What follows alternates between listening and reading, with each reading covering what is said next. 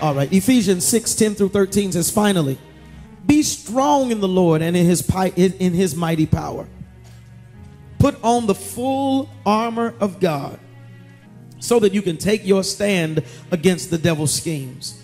For our struggle is not with flesh and blood, not with people, not with our boss, not with our co-workers, colleagues, friends, haters, enemies. Our struggle is against the rulers, against the authorities, against the powers of this dark world, and against the spiritual forces of evil, even in the heavenly realms. Therefore, put on the full armor of God, so that when the day of evil comes, when you are under attack, when you are in battle with the devil, when it happens, you may be able to stand your ground, and having done all you can, and after you've done everything to stand, stand. God, give me grace to preach under the anointing of the Holy Spirit. Take complete and utter control. I really can't do it without you. I need you, and I'm not ashamed to say I need you. Lord, have your magnificent and marvelous way. Speak through me and to me, that the words of my mouth and the meditation of my heart are all acceptable in your sight, and be glorified at the conclusion of the matter. And I'm asking God very earnestly, destroy our ignorance with your truth, and speak through and to us, that when we leave here more armed and equipped than we've ever been before. Help us to walk in the victory that you've already provided. Help to dispel the lies of the enemy who seeks to cause us to feel, appear, and even think we're defeated. Give us what we need and be glorified at the conclusion of the matter. And because we know who you are, know what you're capable of, we bless your name in advance. And the people of God that are excited about what he's about to say, shout hallelujah. Hallelujah. Come on, that ain't much excitement. I said shout hallelujah. And amen. You may be seated in the incredible presence of our awesome God. Those of you who are just joining us in this month, or actually in these 2 months that we've been dealing with the changing of seasons, I anticipated that I was supposed to be done with this by now, and that we would be on some lighthearted Christmas story, or that we would be doing something relevant or relative to the Christmas season.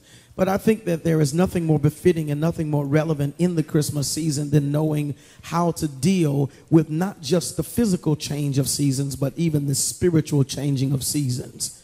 Last time, or the first month, we dealt with and we began to discover what it is to live through, what it is to deal with, and how to handle the waiting season. Anybody still in the waiting season?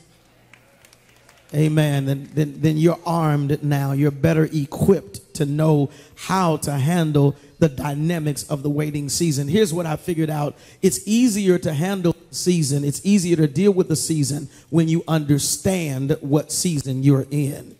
When you understand the dynamics of that season, it gives you what you need in order to be effective at fighting the enemy and or withstanding the enemy's temptations during that season. But also it gives you extraordinary strength, because it's better to deal with and or to go through what you understand. Are you with me? Slap your neighbor and say, y'all got to talk back with him today. No, I'm feeling real country and Baptist. I'm country, but I ain't Baptist, but I'm just feeling that way. Push your neighbor on the other side and say, you must talk back today. I said, are y'all with me? I said, is anybody?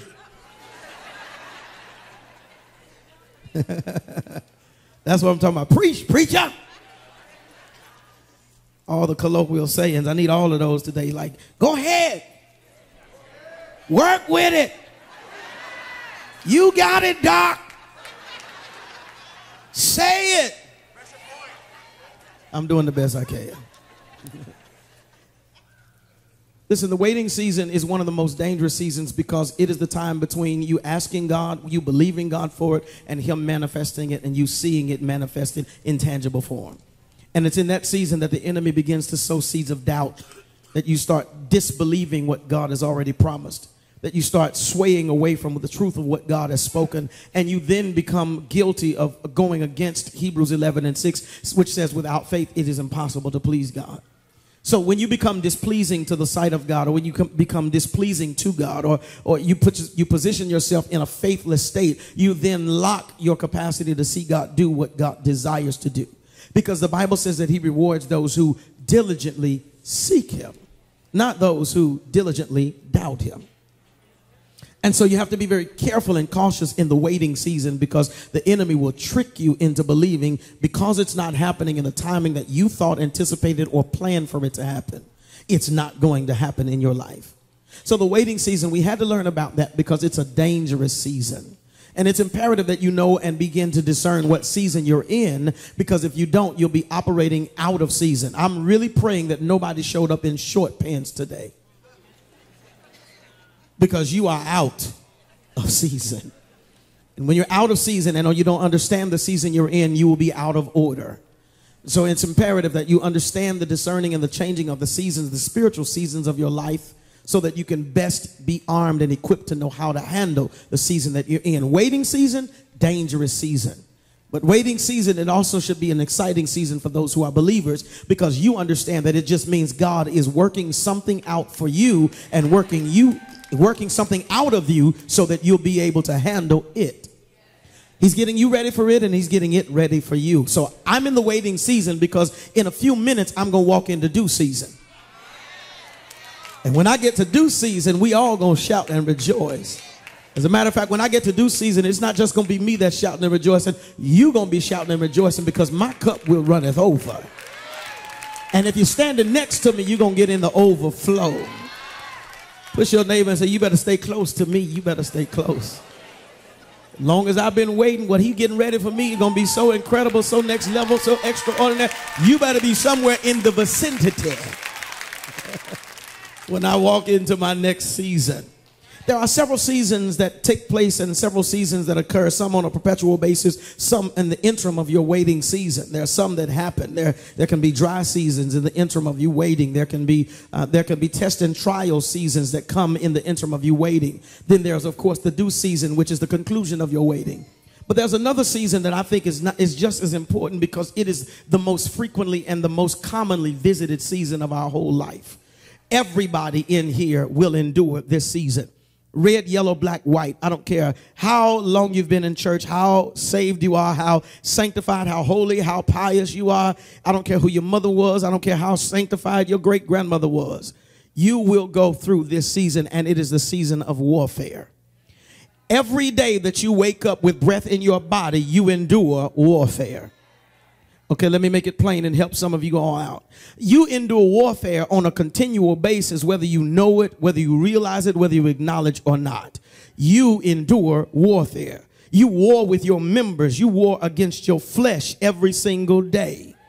If you're breathing, you got a war within yourself. Your spirit is warring against your flesh. Okay, I see some of y'all are real deep. Let me help y'all out. Either you're deep or lost, but either way, I got you. So let me help you see what it looks like. You warred with yourself when they cut you off in traffic.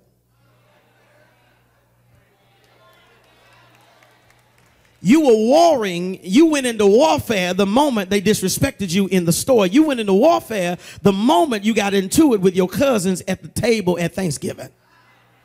Because you wanted to say what you knew you shouldn't say, but then you said it in yourself, so you might as well have said it out loud. Because you wanted to say, but you didn't say. You wanted to say, but you couldn't say. You wanted to say, but you wouldn't say. You wanted to say, you wanted to say. Oh, you wanted to say it. You wanted to say it. You can act holy if you want to. Oh, no, no, no, no. Only the Lord's words come out of my mouth. We ain't talking about what came out your mouth, but I'm talking about what went through your mind. Slap your neighbor and say, he is preaching about you today. My God, he is all in your business. And the truth of the matter is, some of y'all did say it. Don't worry about it. You're a work in progress. Just say, I don't do all the things that I used to do. I don't say as much as I used to say. I don't say it as strong nor as long as I used. Y'all real sanctified today. Oh, bless his name. You war every single day. I'm trying to get you to understand that there is not a person that is here under the sound of my voice, not a person with breath in your body, with blood flowing through your veins, who has thoughts charging and firing off through the neurons and the components of your mind. Please understand, if you are here, if you exist, if you're alive, you war with your flesh.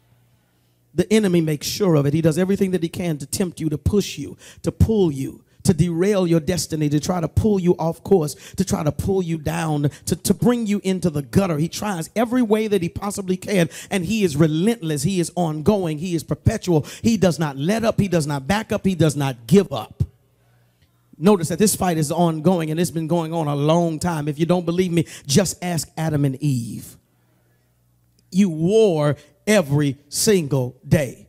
So because spiritual warfare is so common, because it is so long, has such longevity, because the enemy is relentless in his pursuit to take you out of the will of God, to pull you off course, and to cause you to be disobedient to God, you must be armed, ready, and equipped to do battle with the devil. Otherwise, you will fall prey to his tricks, to his trap, and you will have to deal with the consequences of being rebellious and disobedient to the will of God.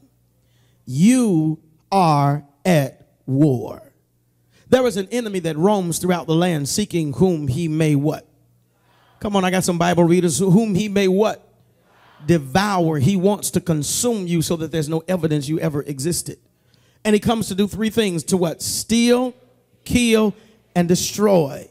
Steal, kill, and destroy. And this is what I love about the truth of God's divinity and his revelation knowledge that he's imparted into us through his word. That even though the enemy comes, he comes to kill, steal, and destroy. But the truth of the matter is, he cannot kill, steal, nor destroy. We have been given authority over him through Christ Jesus. He says, I've already overcome the world. As a matter of fact, death, hell, and the grave, none of them could hold me hostage. And if he has overcome the final enemy, there is nothing that the enemy can hold against us, because the enemy has already been defeated. Newsflash, say this to yourself. Say, self, you are fighting a defeated enemy. Okay, I need you to deposit that into your spirit. You are fighting an enemy that has already lost. And if he has already lost, you have to begin to ask yourself this question: what am I worried about? Why am I panicked? What am I stressed about? He has already been defeated. If Christ defeated him on Calvary, if he overcame the final enemy, which was death, then what in the world am I worried about? And I walk in the power and the authority of Christ himself. He's given me the power and the proxy of his name, so that there is nothing under heaven, over and beneath the earth that comes against and can prevail rather against the word and the truth of what God has spoken. So because I know who I am and I know who he is, I don't have to be afraid of anything that the enemy throws at me. I simply have to embrace the truth of what God has said about me. There is nothing he can do to destroy what God has created. Watch this. If he could do that, then do you not think that in the Garden of Eden, he would have destroyed everything that they had access to? And or he would have destroyed them. Notice, if he came to kill, steal, and destroy, why did he not kill, steal, or destroy Adam and Eve? Why could he not destroy the word that God had already spoken into their lives?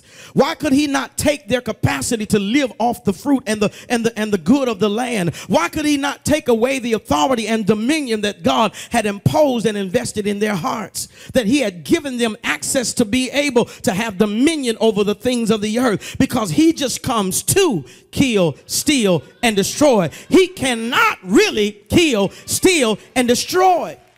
But what he does is he's the author and the father of lies. He's the king of facades. He's a phony. He is a fraud, and he paints a picture that causes you to think that you're defeated, think that you're not going to make it, think that you're not coming out of it, think that you can't get through it, think that you've already lost. He's lying the whole time, and because you buy into the lies, you stop believing what God has already declared, and that you have Christ, you have victory in Christ Jesus. If ever you say tricks are for kids, and declare for yourself that I already have the victory because I'm fighting a defeated enemy, it'll cause you to look at him, and the next time he tells you you can't, you can laugh in his face and say, you thought I was going to believe that? The next time he says you sick, you look in his face and you say, you thought I was going to believe that? The next time he tells you that you're hopeless, helpless, that it's not going to happen, you can look at him and say, you thought I was going to believe that? The next time he tells you you're broke, busted, and disgusted, you can look and say, you thought I was going to believe that? If you knew what I knew. But the truth of the matter is, he knows what you know. The problem is you don't know what you need to know. And when you know that you're fighting a defeated enemy, you walk into a battle with confidence like, come on. Come on, bring your best shot. Bring your best shot. Whatever you got, I already won over this thing. God has already handed you the victory in Christ Jesus, so he cannot kill, steal, and destroy. But let me tell you how tricky he is. He'll make you kill, steal, and destroy yourself. Because he'll cause you now to do exactly what he did with Adam and Eve. He'll cause you to sin against God. Separate. Sin means to separate. It means it pulls you apart from God. And so you now are out of communion and fellowship with God, and you cannot experience the benefits of God. And if you're lied to so long, you'll start believing the lies that you're told. So you've got to stop allowing the lies to be the prevalent component or attribute of your mindset. You've got to now start filling your mind with the truth of what God has spoken, because it will cancel the lies and you'll start walking by faith. That's why the Bible says faith cometh by hearing, and hearing by the what? Word of God. So the more you know the truth, the more you hear the truth, the less lies you're going to believe. It's like somebody who's been through a lie, somebody who's lived through a lie, somebody who's almost been destroyed by a lie. You can't trick them with that lie no more. Because they'll look at you and say, no, no, no, no, no, no, no, no. You know, there was a song, I can't even remember who did it. It was many years ago. It was a song, I think back in the 90s, and said, I'll cook your food. What is it? I'll bring your dinner to you. I'll rub your feet. You know, it had a whole list of stuff that I'll do. Well, that's what they told you to get you in the door.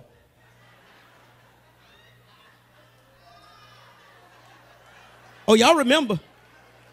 I'm going to give you a minute to catch up with me. They told you the lies to get you in the door. You got in the door. They don't even want to wash their own feet, let alone rub your feet. And so the next person that comes through singing that song, you looking at them like, please. Try that on somebody else.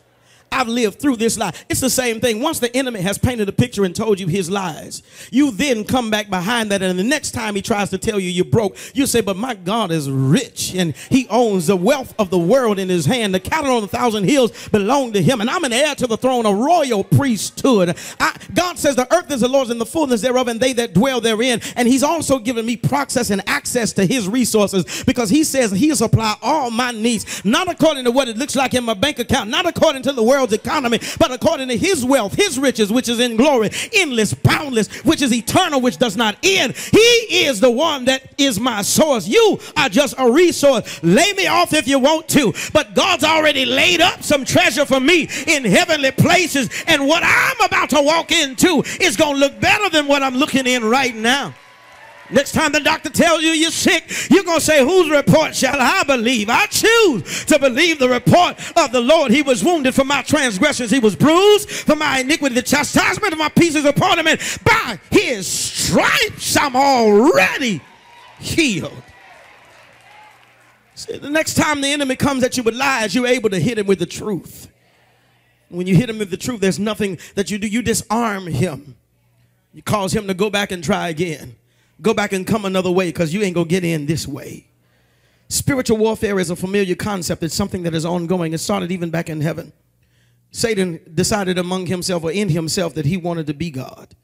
And if he couldn't be God, he at least wanted to be on the same level as God. he exalted himself and said that they shall say the things that they're saying about you. They're going to say those things about me too. Satan wasn't always this way. Understand that he was a walking minstrel. His body was an instrument. When he walked, he made music. The Bible says that the composition of his body was such that he had pipes or horns coming out of his neck. He was an instrument, the chief psalmist of heaven, the chief worshiper. Same one that at some point in time worshiped the Lord with all that he had, with all that he was. The chief psalmist in heaven. But he decided among himself and in himself that he wanted and desired what God had for himself. And ultimately, the Bible says that Jesus said, I saw Satan, and he fell from heaven. And the Bible says he fell like lightning. If you've ever seen lightning, it is a fast strike. It is the speed of light. And anybody that falls like lightning has to have enough force behind it that when he got evicted, y'all know, evicted, that such force was behind it, which says to me that God made it very clear, I am not to be played with. Anybody that falls like lightning has to have enough force. Can you imagine what kind of force he was evicted with? And where did he fall? In the earth. That's why the scripture says that he is the ruler of darkness of this world, that he roams throughout this land seeking whom he may devour. He is here. He is present. He is an enemy that you cannot see, but you feel the impact of his influence at all times. He is always seeding things in other people's minds and hearts, and he's always seeding things into your mind and your heart, trying to get you to convince you to believe the lies and to fall for the okie doke and go for the hype. And one of the vices that he uses, one of the primary vices that he uses in order to implement and thrust us or throw us into warfare is jealousy. I talked about it last week. Jealousy, jealousy, jealousy, jealousy. I think I told this story last week where there was a person that the demonic principalities had gotten together and started taking a meeting over, and they could not figure out how to get this person to sway and to waver because this person was so resolved that they were going to please God. And so Satan walks in the meeting and says, listen, I got this. Let me show y'all boys how to do this. Walks over to the man and says, and whispers in his ear, he says, your brother just made bishop in the next town over. Now, he was a preacher in the other town, but the seed of jealousy was so powerful and so strong that when he sowed it into the ears of the man that heard it, it was shortly thereafter that the man did everything that he needed to do to destroy himself. And so we've got to know that this is one of the vices of the enemy. And nobody wakes up in a day and says, oh my God, I can't wait to go into spiritual warfare. I'm looking forward to warfare today. I cannot wait. But we're thrown into warfare. And you got to be vigilant. You got to be sober-minded. You got to be guarded, because watch this. Some warfare we get into, we really don't have to. Some warfare is unnecessary. It's avoidable because we don't recognize it's the Lord's battle. We decide we want to take the battle on ourselves. Let me help you out. I'm going to testify and be very transparent here. Most of the problems, and people will say this, pastors know this, and we say it to each other all the time. It is a common understanding, common knowledge among preachers and pastors. But most problems that pastors have are not bred by the people in the pews or the people in the congregation. It's from the seeds of jealousy that have been planted in people who are outside of the congregation. Most of the challenges that we deal with in ministry have nothing to do with the people that are sitting here in the pews listening to the word every single week. But it's people who are not in these walls that the seed of jealousy has been planted in their minds. And now the enemy is utilizing them to do everything that he can to destroy the works of God's hands inside the house of God. Are y'all with me? I'll even take it a step further than that. Most of our problems as pastors don't come even from people outside the walls, but the greatest problems that pastors face are from other preachers. So as soon as I got done preaching last week, now watch this. This is why I'm going to say this, because it's dangerous. The most dangerous time is when you come out of a battle and you walk out with victory. The time that you're most vulnerable is while you're celebrating the victory that you've already won. You heard me last week. On Saturday, I could not sleep. I wrestled all night long. It was spiritual warfare in my mind. The enemy was trying to fatigue me and wear me down so that I would get to the point on Sunday that I wouldn't be strong enough, and I would be so tired that I felt I could not preach this sermon on that Sunday. Well, we won. I preached it last Sunday. The power of God into the room. The Holy Spirit did his work in our hearts, and we came out victorious as a result of it. Watch this. No sooner than I'm preaching this sermon on Sunday, The enemy is already perpetuating and putting together his plan to try to pull me off course and to cause me to be thrown into spiritual warfare the moment I leave the sanctuary. As soon as we leave the sanctuary, one of our members, he put a post on the social media site on Facebook, and he said, he was just celebrating how good God has been. And he was praising God for his grace and for his mercy. And he put, I'm at the official Victory Cathedral Worship Center, the location. He posted it on his social media site. And just as sure as he posted it, the enemy decided that he was going to, with a seed of jealousy, post something that didn't just come at him, but also came for me. Now,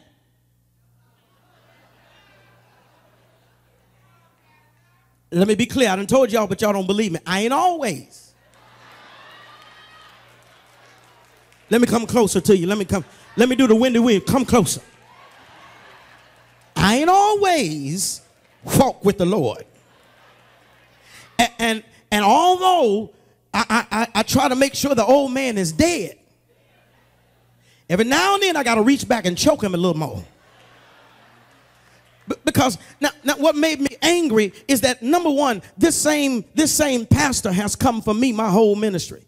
Since the day I started the church, he has preached sermons and come for me. He's come for me in every way. He always coming for me in the barbershop. And I'm like, man, will you just leave me alone? I ain't said nothing to you. And then to add into the insult, when I see him, he act like he ain't said nothing. Hey, man, when you going to invite me over to the church? I'm not. I have a hard time being fake. I just don't know how to do it very well. I ain't wired like that. I say it like I feel it. I'm not. I don't like you. But I love you, though, in the love of Jesus Christ. God bless you as you go. But this was different. I've never said anything about him. I've never called his name. I've never come back at him. I've never retaliated. There's nothing derogatory or negative he could ever say that I said about him, even though I know all he said about me. And so this made it different because the enemy figured out, well, I can't get him like this. He done dogged this man out, and this man is still preaching Jesus. He dogged this man. He's still praying and praising God. He ain't even gave this man a second thought. So this is what I'm going to do. I'm going to come at his spiritual children. And it's something about when you mess with your kids. Y'all understand what I'm saying, right? You can talk about me all day long, but you just came at my people. It did something. And so let me just tell you, I warred within myself. I even went so far, I'm going to be real honest and just tell all on myself. I wrote the response to send to him. But I've gotten wise enough now that before I push send, I call some people who I trust. I have to call and read it to them to make sure ain't no cuss words in it.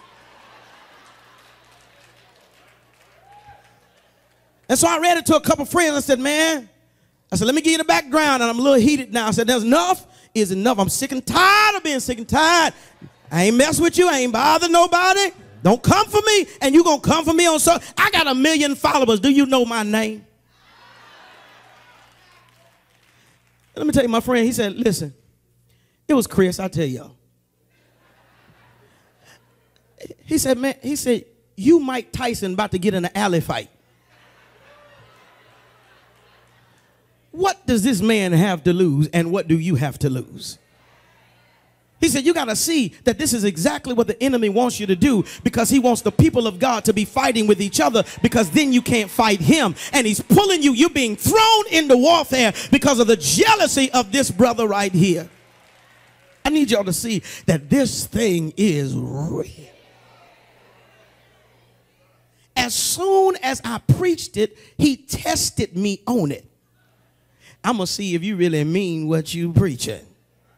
I'm going to pull you into some unnecessary. Now, what does this brother have to do but all day long sit around and think about ways to attack me on social media? So I get into an alley fight with somebody, and I'm a prize fighter with a belt on my wall. I'm in the NBA, and I go out here and fight on the basketball court on the street ball. What sense does that make?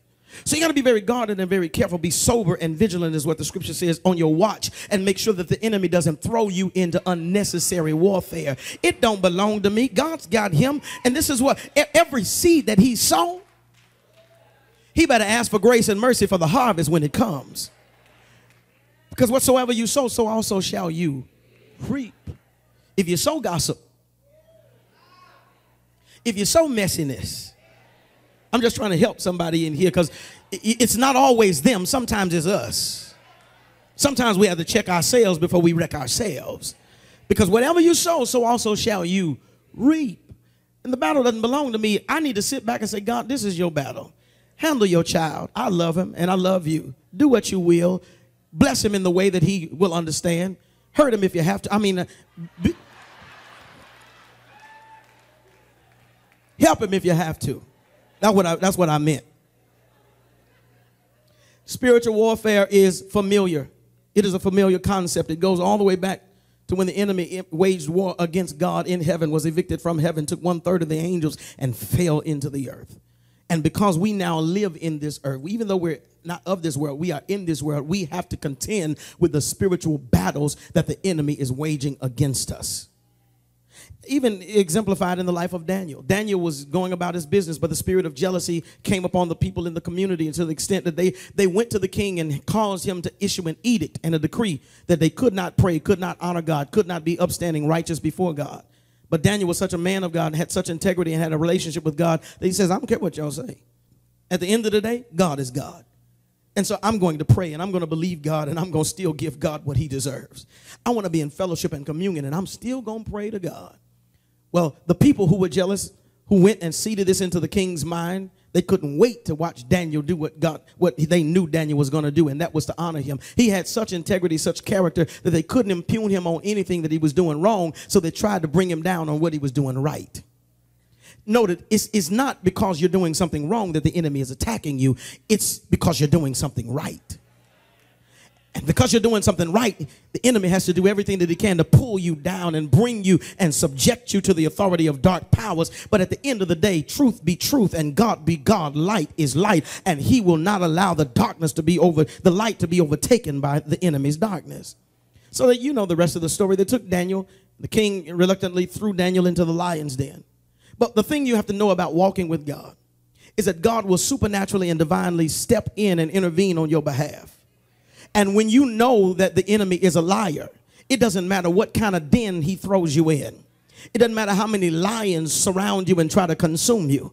At the end of the day, you'll be sitting in there like Daniel with your feet kicked up, talking about, God, you got this thing. And whatever the enemy does to try to destroy me, it ain't gonna work.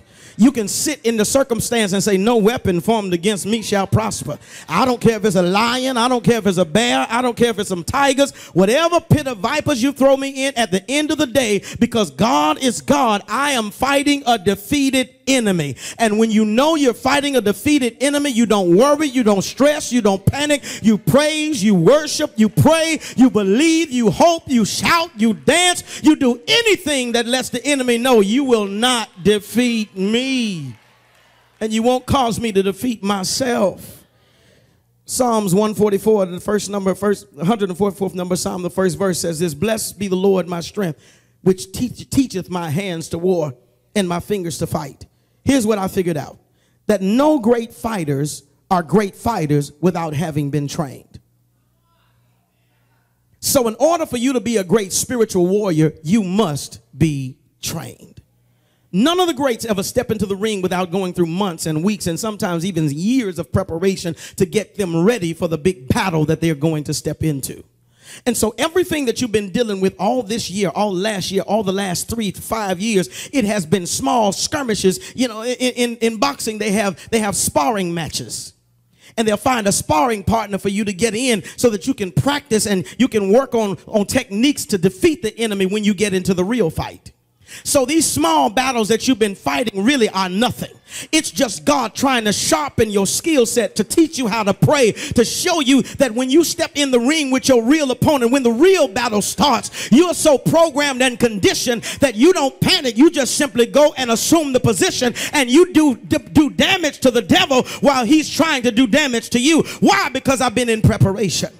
Every fight that I had when I lost my job, I was in preparation.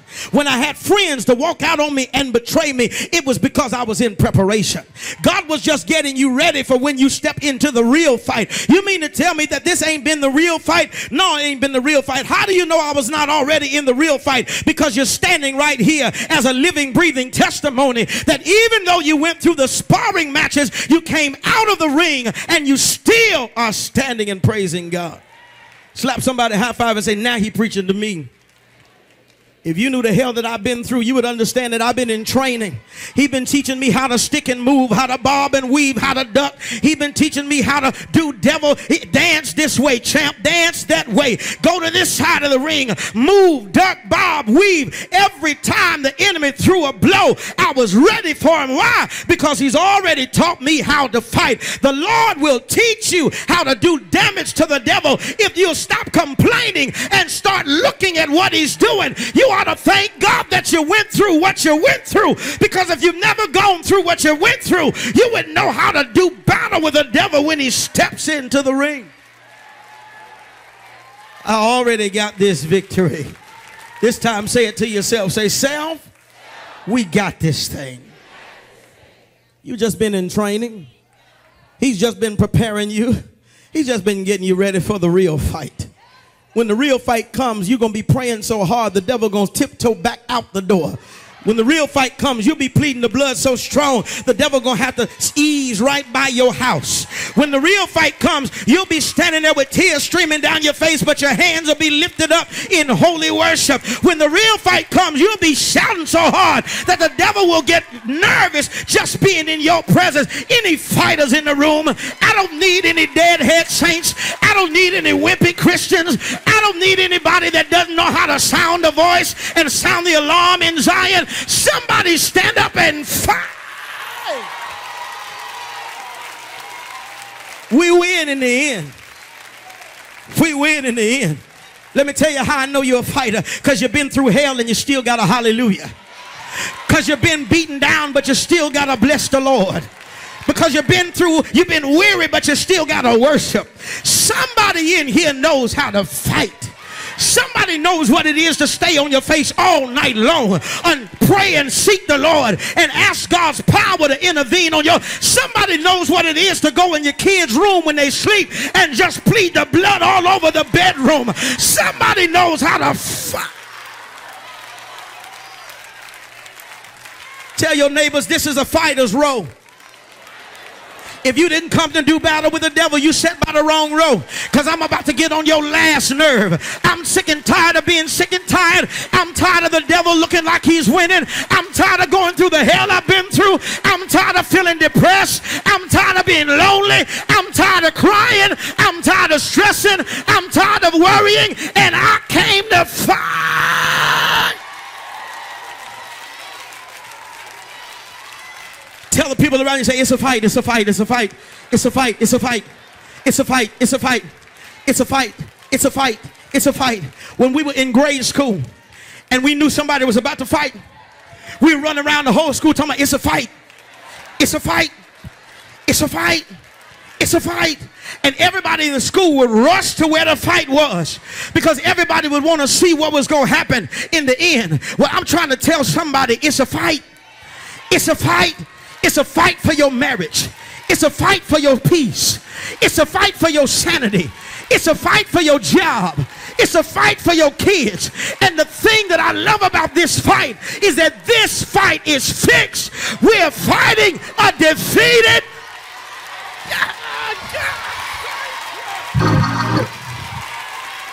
You already won this thing. It's a fight. It's a fight. It's a fight. You got to tell the devil, come watch me. Come watch me take my victory lap. Come watch me take my victory dance. Come watch me get my belt. Come watch me get my trophy. Because at the end of the day, you can't fight what has already been fought. Sit down, sit down, sit down, sit down.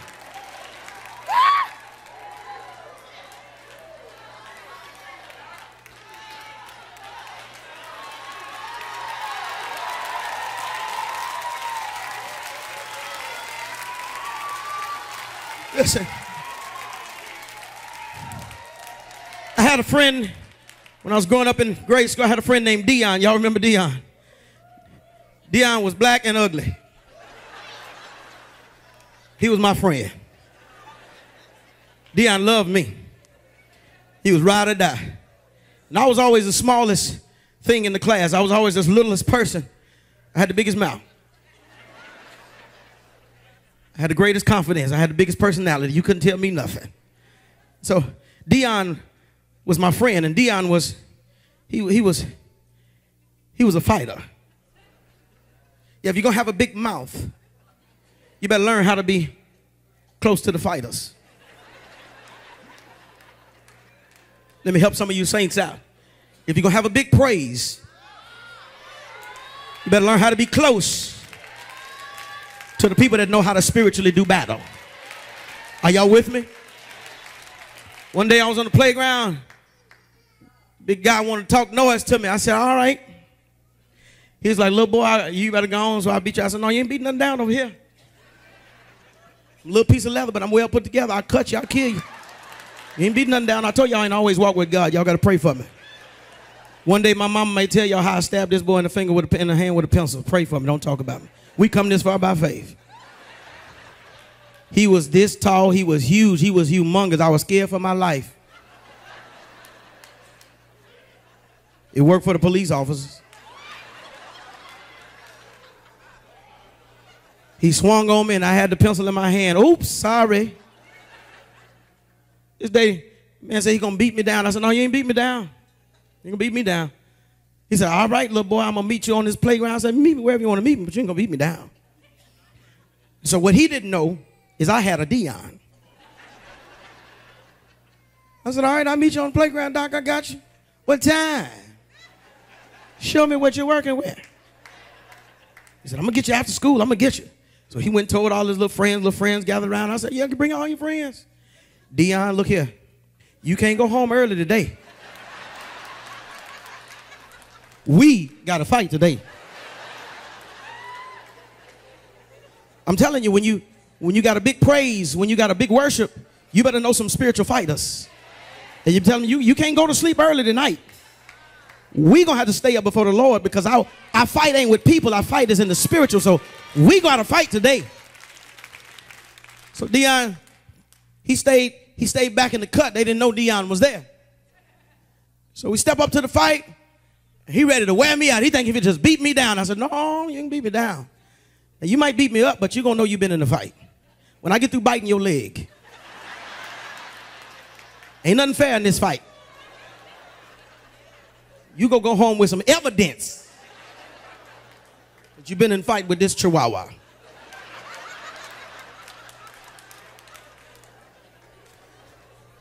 So I step up. I said, come on. What you gonna do? I had another level of confidence because I knew Dion was there. Turn around.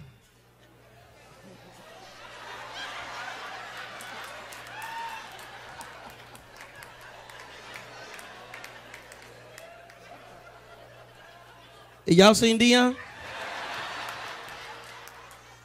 Dion was gone. I said, well, I'm out here now. It is what it is. So he decided he wanted to square up. I squared up. And all of a sudden, he backed off. I said, yeah, I thought so. Told you. You didn't want to mess with me. I don't know why y'all talking noise to me. Y'all gone somewhere. Ain't nobody got time to be playing. Well, he backed off. He said, man, I ain't trying to fight you, man. We good, man. I ain't trying to fight you. And I'm thinking, I'm doing something bad. That's what I'm talking about. You must have heard about me. So finally, they started turning around, walk off. Everybody started dissipating. I turned around. That was Dion. Dion was standing there with me, but Dion had went and got his two older brothers.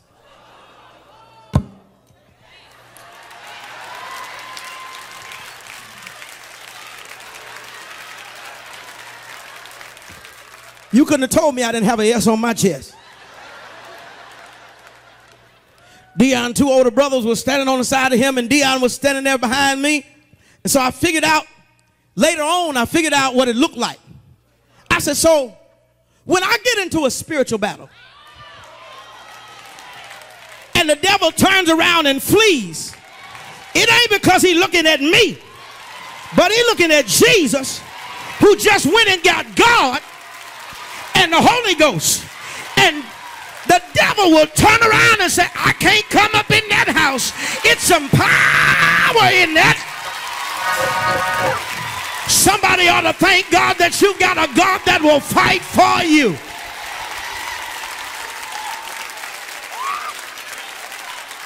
Sit down, sit down, sit down. I ain't supposed to be preaching this hard. Fight! It's a fight, y'all. It's a fight. It's a fight.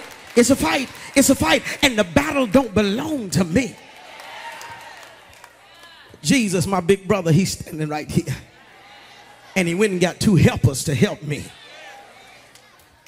For the weapons of our warfare, 2 Corinthians 10:4, are not carnal. They're not of this world. They're not fleshly. But they're divine power to destroy strongholds. You have weapons at your disposal. I hope I get through all of the weapons. I don't know if I'm going to get through them today. But you have weapons that you need to learn how to use. Again, our fight is not in the physical. It is not flesh. Mind you, the preacher that came for me on social media, he's not my problem. It's the enemy that has seated. See, the enemy walked around the town, got in his ear, and whispered, they got more members than you do. They got police outside directing traffic. What you got? That's how slick he is. They got the job and they don't even have as many degrees as you got. Their marriage is still together and they went through all this stuff and yours ended. Well, you know, the doctor said they got cancer. You might as well go on and get their position. That's how the enemy works. And if you fight the people, you're fighting the wrong principality, the wrong spirit, the wrong power. You're fighting the wrong thing. And if you fight in the flesh, you're going to lose in the spirit. Are y'all with me? And so what you have to do is see it for what it really is. Wrestle. Ephesians 6:12 says, we wrestle not with flesh and blood, but against spiritual principalities, wickedness in high places, the rulers of darkness, the powers, the spiritual principalities, the demonic territory of this world. And when you fight in the right place, it will position your mind to recognize, I don't have to do battle with the person, but when I get through talking to God about this situation, he's going to do one or two things. He's either going to remove the situation or he's going to give me grace to be able to walk through it with my head up, unscathed, with blinders on, and I ain't even worried about what they're saying about me. Yeah, real fighters understand that it's not that you always get out the fight. It's sometimes he has to walk you through the fight. 2 Kings 13:17-18. We have weapons. We have weapons. 2 Kings 13 chapter, the 17 and 18 verse says, listen, this is the story. This is the dynamic. They're surrounded by Aram. They're surrounded by the enemies. The enemies are taking over the territory. And so they go to Elijah. The king goes to Elijah and says, listen, man, what are we going to do? He's the leader of the Israelites. He's the leader of God's people. And Elijah, who is the prophet of God, the man of God, the mouthpiece, the mantle of God, whom God has used mightily in the past. He has an incredible and impeccable testimony and track record of being efficient and being on point with the word of God. So they go to Elijah on his deathbed and say, listen, what are we going to do? Elijah gives them specific instructions. It's intentional. It's specific. Watch this. In verse 17, he says, open the east window. He opened the window. He said, take an arrow, shoot it.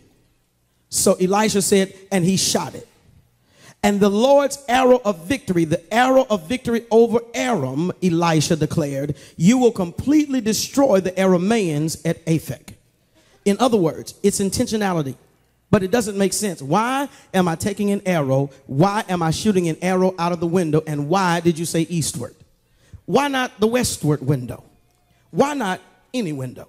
Why did you give me specific, detailed instruction and tell me to shoot the arrow out of this window? And what difference does it make that I shoot an arrow out of a window in the first place. So what God is doing is sending a specific and intentional word through Elisha. And he's sending this word to test the level of faith and obedience of the people. And so if we stand there and argue as to why God is telling us to do the things he's telling us to do, we will miss out on the ability to see God do what God has promised and he's going to do. It was not by accident that he chose the eastward, because he shouted in the direction of the enemy or the place that the battle was going to take place. So it wasn't that the arrow itself was defeating the whole army. It was the symbolism that you are willing to be obedient even when you don't understand. That's why the Bible says, lean not to your own understanding. And the fact that you're willing to be obedient means that you're now functioning and operating in faith. And now that you're operating in faith, God is faithful to reward your diligence. And so it's intentional, it's specific. It doesn't always make sense, but it is intentional and specific. And when God gives instructions, you have to be willing to obey God even when it doesn't make sense. It's symbolic. Shoot an arrow out of the east window towards the place where the battle is going to happen. And God says divinely that arrow is going to be symbolic and representative of the entire army of God that will defeat their enemy, the Arameans, when they come into this battle. But watch this. Here, let's take it a step further. Verse 18. Then he said, take the arrows. And the king took them, and he said, strike the ground with them. And so he took the arrows and he struck the ground 3 times, but then he stopped. And so the man of God was angry with him, verse 19, and said, you should have struck the ground 5 or 6 times. Then you would have defeated Aram and completely destroyed it. But now you will defeat it only 3 times, because he struck the ground 3 times. So for every time he struck the ground in obedience to what God says, he was symbolically striking a blow against his enemy. Because he said that if you had struck the ground 5 or 6 times, you would have completely destroyed it. But the fact that you struck it only 3 times means that only 3 times will you defeat this enemy. So if I had kept going and kept striking the ground, you mean to tell me that I would have been able to defeat my enemy? He said, that's exactly what I'm telling you. So what difference does it make that I'm hitting an arrow on the ground? Well, the difference is simply that I'm asking you to do this act of obedience, because it symbolizes the destruction or a blow that is issued against your enemy. Not because there were power in the heads of the arrow. Not because his hands were so mighty that when he struck the ground, it vibrated until the enemy's defeat. But it was symbolism. It represented the enemy being defeated or struck down with every strike, and only because it was a divine directive that was given by God. Are y'all with me? So speaking of striking, speaking of divine directives, in the 47th number of Psalm and the 1st verse, God gives us another an access to another weapon that is in our quiver, in our arsenal. He says, oh, clap or strike your hands, all ye people, and shout unto the Lord with a voice of triumph. So you mean to tell me it doesn't always make sense, but every time I clap my hands, because it's been given as a divine directive that I'm striking a blow against my enemies. And you mean that the longer I clap, the more damage I do to my devil, the more damage I do to the kingdom of darkness. That's exactly what I'm trying to tell you. In other words, keep clapping your hands. Keep opening your mouth and praising him. Keep shouting like you already got victory. The longer you clap. I used to wonder why old people didn't say nothing. They would just walk around the church. And the fact that you are bold enough to let out a shout of victory even before you get through the battle means that you believe God is able to give you the victory that you're shouting about. I just need about 100 people to clap your hands until the devil gets nervous, until heaven hears the good news. Somebody clap. Don't you stop because your neighbor stopped. You're clapping for your own destiny. You're clapping for your own house. And shout unto the Lord with a voice of triumph.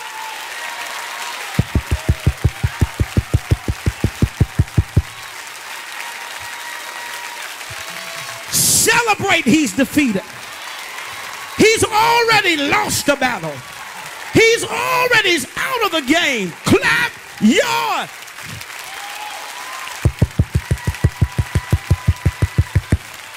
Your neighbor can't clap as long as you, but they're not fighting what you're fighting. They haven't been in the battle as long as you've been in the battle. And if I knew a long time ago that I could clap my hands like the devil is between them, I would have been clapping when I went to the bank. I would have been clapping when I went to the doctor. I would have been clapping. Next time you go to the doctor, walk in the door. Next time you walk in the break room and you know haters are nipping at your heel, just walk in. And if you want to cause the devil to tremble, just shout glory.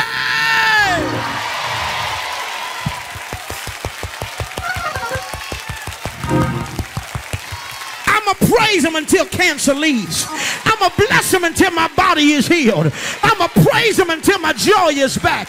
I'm going to thank him until clap your.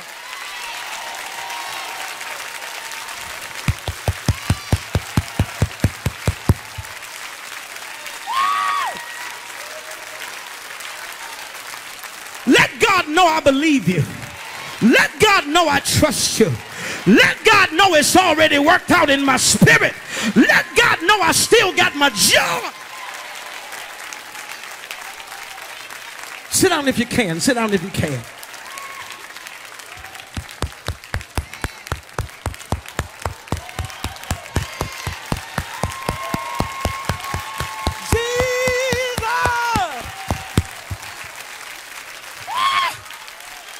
It's symbolic.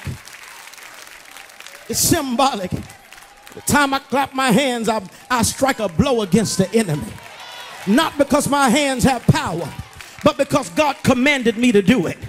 And if God gave me a divine order and I'm obedient to it, I'm going to see what God has said.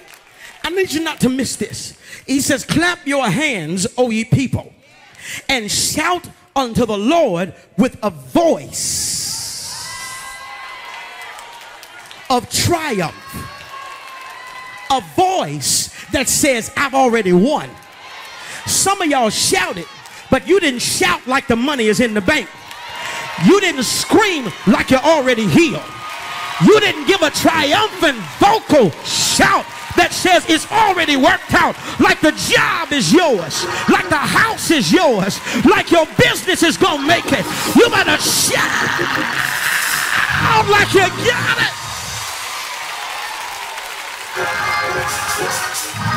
You gotta shout like your children are saved. Shout like it's coming together. Shout like it's turning around. Shout like it's working for your good. Shout like you're coming out of it. Shout like you're walking into a new season. Shout.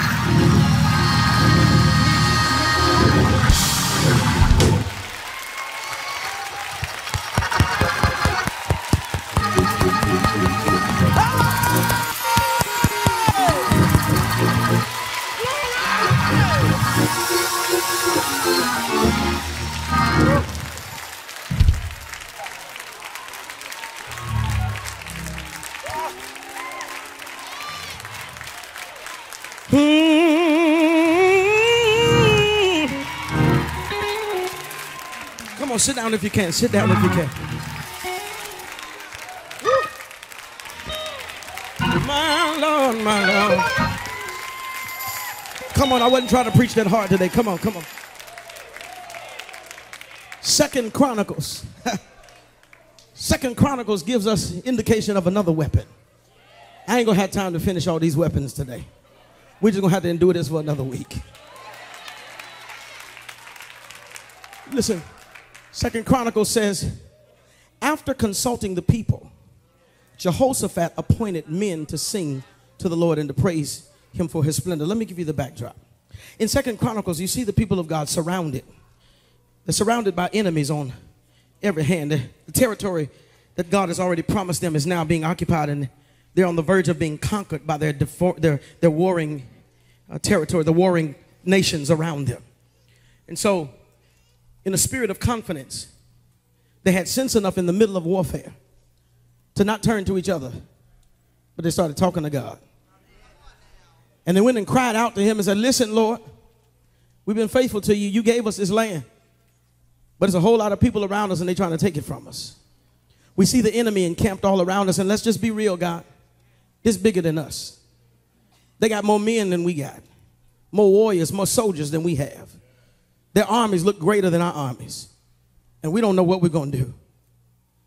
And God very succinctly, very clearly, very powerfully looks at them and says, listen, this battle don't belong to you. It belongs to me. I need you all to stand still. In other words, don't panic. Run around like somebody who's wild and scared and afraid. Stop running your mouth telling everybody else how bad it is. Stop elevating and increasing and glorifying your enemy and making him look bigger than me in your eyes. I need you to be still. Quit telling all your business. Quit announcing your weak spots so the devil can see where to attack you. Quit telling him how you're afraid and how to play on your weaknesses. Stand still and see. In other words, watch me work. See the salvation of the Lord. So it's time for battle. They get to the point where now it's time for them to go into the battle posture. And so the natural progression of our own understanding would be that if we're going to do battle, we need to have all of the warriors and everybody who is battle ready. We need to have them prepared and get them on the front line. And so I can see us now. We would say, y'all need to sharpen your spears. Get your swords out and put flint on them and make sure that they're ready to slice through the armor of our enemy. Get ready, because we don't have enough people, so we're going to have to come up with a strategy and figure out how to fix this. But notice in the text, they didn't do any of that. They didn't call for the archers. They didn't ask for the infantry to come forward. They didn't ask for any of the dynamics of warfare. They didn't find metal to make new shields out of. They didn't even talk about the helmets and the headpieces and the protective components of their armor that they needed to have in place. As a matter of fact, they didn't even call for the armory to come forward. All of the people who were able to fight physically, all the warriors who had physical training, they weren't even called to the front line.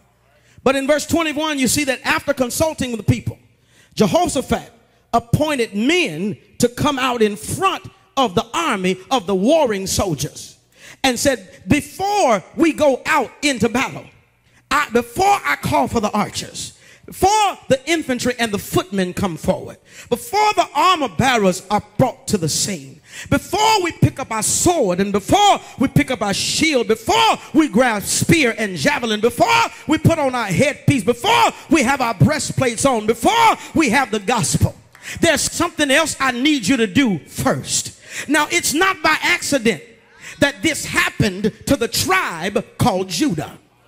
Because those of us who understand the translation of the word Judah, the translation of the word Judah means praise. So when the enemy encamped about them, they picked the wrong tribe to come in front of. They picked the wrong tribe to try to attack and come against. I want to declare in here that the enemy thought he was going to attack a church. He thought he was going to come against the people of God, but he picked the wrong house of God to come against. He came against the wrong tribe because we came out of the tribe of Judah. In other words, it's not by accident that God named this location, this place opened in the name of Jesus Christ, Victory Cathedral Worship Center. So Jehoshaphat decided it's time for us to go to battle. But instead of calling for all the mighty men, the Bible says that he called first for another group of men. He called for the Levites. I need the worshipers. I need the saints of God who know how to get a praise through, who know how to worship God on the brink of battle. And I don't need all the other pieces out front, but I need the worshipers to go out front. And when we get ready to do battle, I need you to lift up a song. As a matter of fact, I need you to sing a song that declares the grace, the mercy, the faithfulness of God, and declares that his love endures forever. As a matter of fact, don't just sing about God's love, but before you sing any lines, make sure that your song says give thanks to the Lord. In other words, don't wait till the battle is over, but I need you to sing a song in advance that says, Lord, I thank you for everything that you have done. Lord, I thank you for every battle you already brought me through. Lord, I thank you for how you covered my family when I didn't have sense enough to know how to cover them myself. Before we lift up a spear, before we pick up a javelin, before we raise our shield, before we call for the infantry, before we call for the archers, before we call for the armor bearers, I need to hear worship. I need the worshipers to get out front and go before the army. But I'm confused. I don't understand that if we're about to do battle, why do we need worshipers? Why do we need praise to get out in front of us? Well, it's because one of your weapons is your praise.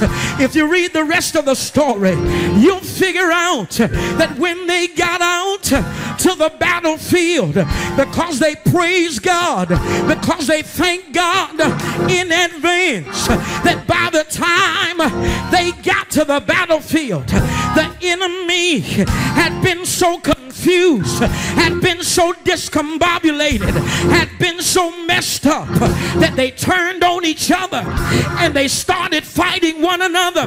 So by the time the children of Judah got to the battlefield all ready to do battle, they had to scratch their head and remember what God had said. He said, I didn't tell you that you were going to have to fight. I didn't tell you to put your dukes up. I didn't tell you to sharpen your spears. I didn't tell you that you were going to have to die. I didn't tell you that you would lose a single man. I told you, stand still and watch me work. So before you got here, your praise had already reached heaven. And by the time the people from the tribe of Judah stepped onto the battlefield, they were walking over dead bodies. They were picking up the ruins.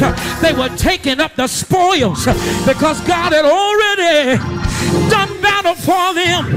I came to tell somebody, you got a weapon and you've been sitting on your weapon.